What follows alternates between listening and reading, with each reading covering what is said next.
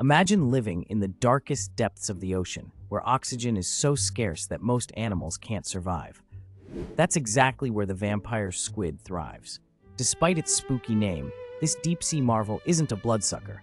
Instead, it's a master of adaptation, perfectly suited to life in what scientists call oxygen minimum zones, vast underwater deserts where oxygen levels are too low for most creatures.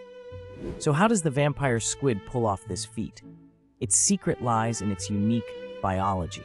Its blood contains a special pigment called hemocyanin, which binds oxygen extremely efficiently, even when there's barely any around.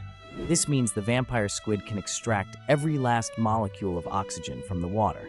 It also has a super slow metabolism, allowing it to survive on minimal energy. Instead of hunting, it floats in the water, using sticky filaments to snag drifting organic debris. No chase, no fight, just patience and perfect adaptation. In a world where most animals would suffocate, the vampire squid's eerie elegance is a triumph of evolution. Like and subscribe before it disappears into the deep.